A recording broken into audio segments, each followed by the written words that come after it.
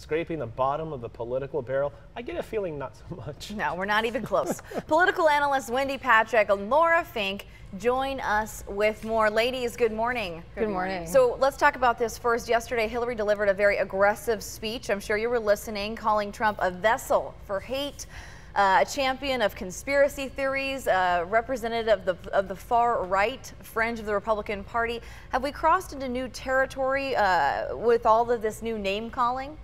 I'll let you start, Laura. I don't think that we've crossed anywhere. What we saw yesterday was Hillary Clinton doing what she did on foreign policy, where she used Trump's own words to paint a picture. And in fact, I really don't think that we've seen this level of racial appeal where you're retweeting folks that have names on Twitter like white genocide, where you're using content from white supremacist website. And I think the most damning thing is that he did not disavow David Duke, the former head of the KKK's endorsement of him, and he didn't do it right before a whole bunch of Republican primaries in the South. This is an entire campaign that has been built on racial resentment, using words that even Paul Ryan calls a textbook example of racist statements. So this is the challenge that Donald Trump has, is that he needs to pivot. Well, Hillary Clinton is reminding us where we have been in the past year. Okay. Let me add to that from sort of the other perspective. The other perspective would be that Donald Trump was caught terribly off guard earlier in the campaign and said some very regrettable things that have now really come back to haunt him. The David Duke is just one of many. But remember, this speech was very vehement on Hillary Clinton's part, but he called her a bigot. Yesterday, I mean, he was very clear in his attack on her, so she's counterpunching.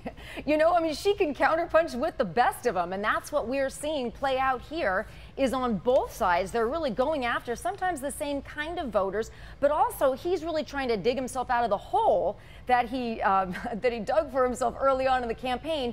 Now, he can't take any of those unfortunate statements back, but he can go on from here. What we've seen in the last week is a new Donald Trump. We've seen teleprompter Trump. Now, I'm willing to bet that the word bigot wasn't in his teleprompter when he used that to refer to Hillary Clinton. So we already know he's going a little bit off script, but he's kind of a hybrid now. He's more presidential in his demeanor and his statements. He's regretting some of the things that he said. He's gotten to my bad, so far not I'm sorry, but he's getting there. So it remains to be seen if Hillary's very vehement and justifiable attacks on him are going to make a difference for her in the polls. With the new team and all the changes, I mean, come on, we're a little over 2 months before Election Day, so I don't know how many more of these changes we get. Clinton, by the way, calling the Trump movement, this is the term, this was taking over the internet yesterday, this alt-right, calling him misogynistic, anti-Semitic, racist. I mean, is she reframing Trump? Is there anything here that the people who are against Trump didn't already say about him? Well, here's the challenge and you tied it together so nicely, Raul. He hired Steve Bannon, who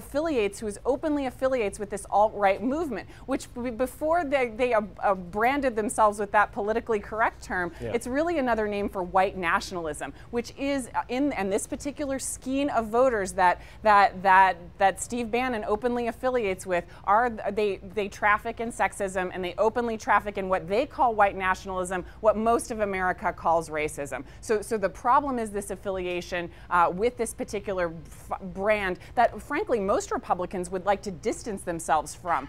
So this is the problem with the Trump campaign, that they have ridden this horse past the primaries and into this race, and now Hillary Clinton is pointing it out that it's still there and you can't run away from it.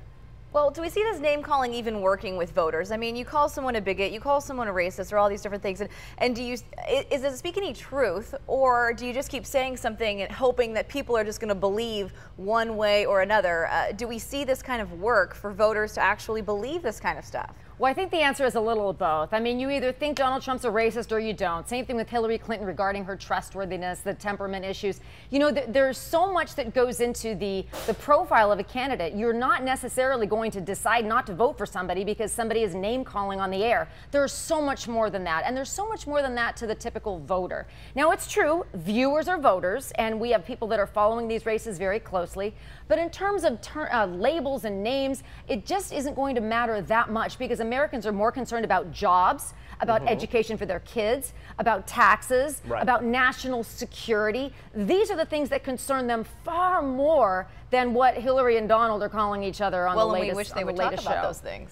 But isn't that what we say about every election, Laura? Well, you know, I agree and disagree with Wendy. In a normal election, the fact that those still rank at the top of the polls for what voters care about, but what they're influenced by are other things. This is a very unique election in which temperament is being examined, and in which you know, we are examining whether or not certain people are even fit to be president. So it's a very different dynamic in this election cycle. And as you can see, we are not talking about issues. We're not talking about the jobs plan that Hillary rolled out, or Donald Trump's tax plan, as much as we are talking about all of these other things that, frankly, Donald Trump's campaign has brought to the fore. So it is a very different type of campaign, but one where we're really evaluating on a very basic level whether someone should sit in the Oval Office. And because that's true, Donald Trump's pivot, and he doesn't want to call it that, he doesn't want to admit that he's done it, but he has. His pivot demeanor-wise in the last week, I believe, is going to significantly help him in the polls. Really? For the very first time. And you can call me on this in a couple of months if I'm wrong, but for the very first time. We will.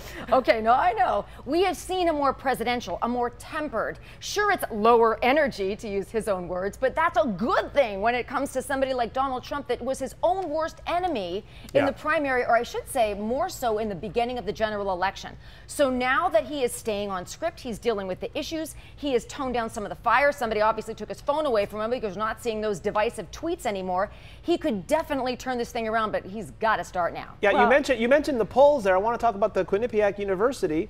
Clinton has a 10-point lead. We talked, I believe, earlier in the week about these people who are not going to tell the pollsters that we are going to vote for Trump or we're not going to vote. So there's that. But 10-point lead, that's pretty significant. Does that mean it's kind of heading towards a landslide? That's what people are talking about. I find it hard to believe it's that wide a margin, and Laura can weigh in as well. But I mean, that sounds like a pretty large margin. Legit. I mean, that's a legit poll. Well, and to Wendy's point, I agree with her. I think these numbers may not be perfect, but I do think with the momentum you see is on Hillary Clinton's side. But I wanted to speak to 2 points that I think tie into your point, Raul, but also to Wendy's. And the first is that every time Donald Trump pivots, there's a believability factor. Is he able to persuade after a full year of campaigning to the contrary? Then my second point is that Donald Trump's base expects red meat, build a wall, inflame tensions, this sort of intense rhetoric that they've come, then he's counting on that, inspiring voters that never come to vote for him. Now, when he turns down the volume on that rhetoric for however many days, 80 some days we have left